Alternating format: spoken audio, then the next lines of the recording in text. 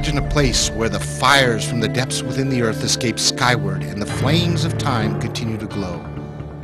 It is a place where a complex set of living and thriving traditions flow into one another. This is Guatemala, a country that lies between two oceans, east and west, and divides a continent north and south.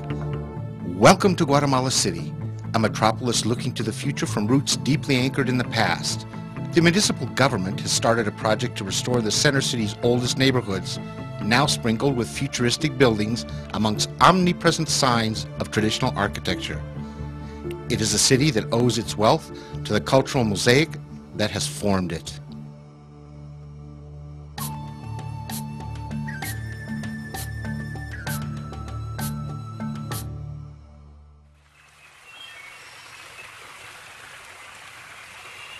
Lake Atitlan's calming, deep blue waters fill the ancient crater of a long, dormant volcano. In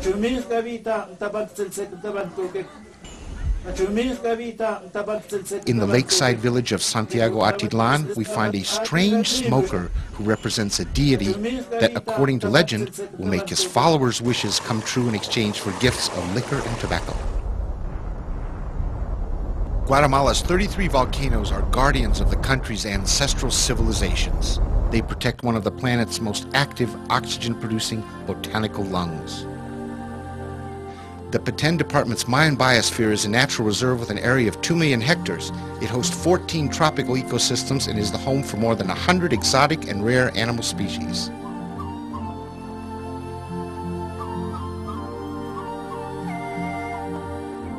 The best time to visit Guatemala is between November and April. This avoids the rainy weather.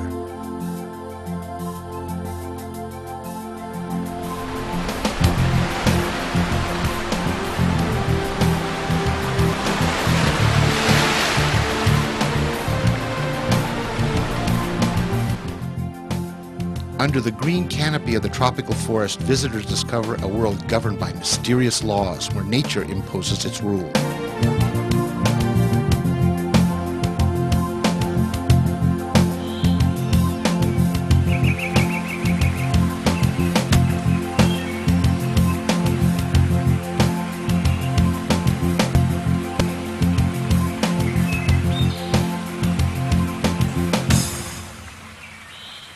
After the decline of the Mayan Empire, the jungle reclaimed ownership of Tikal City, invading its ruins. Now, more than 4,000 structures such as stelas, altars, and masks remain. Time has moved on now, and the country and its inhabitants enjoy peace and prosperity. Previous warnings to the traveler regarding security issues are no longer relevant. They are part of the past.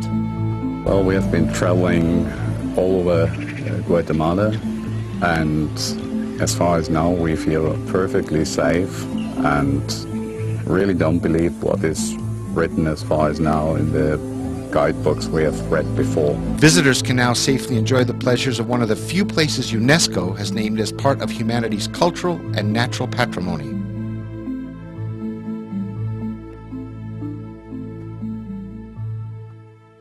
Today is Sunday. The village of Chichicastenango celebrates its weekly market day where contact with the traditional past remains very much alive thanks to symbols like the women's huipiles, featuring embroidered designs that reflect an ancestral heritage.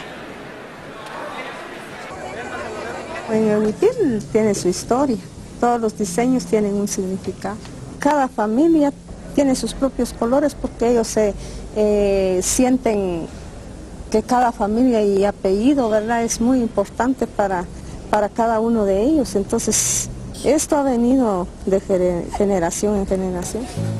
The Spanish conquistadores landed in America 500 years ago, yet even today, 21 of the 24 ethnic groups are still of Mayan origin. To really discover the Maya, you must refer to one of the 22 languages still spoken today. Welcome to Antigua, surely one of the most beautiful sights in Central America. This colonial city is nestled between volcanoes that still show frequent signs of life.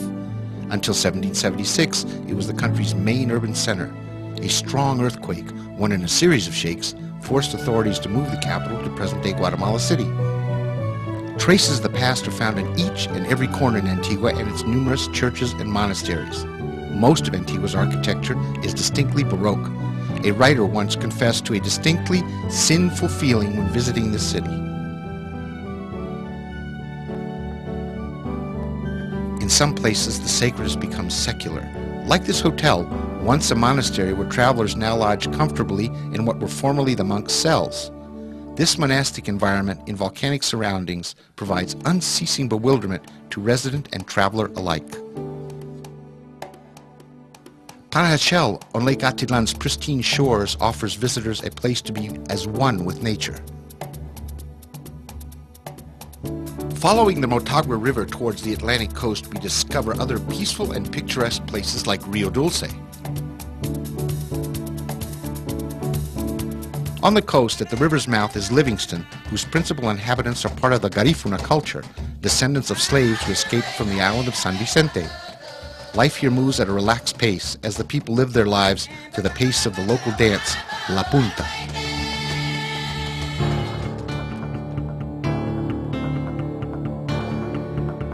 Guatemala is a country where two philosophies mix, a peaceful and simple life, very conscious of its rich past. It is a land full of vivid colors, gracing a profound and unexpected beauty.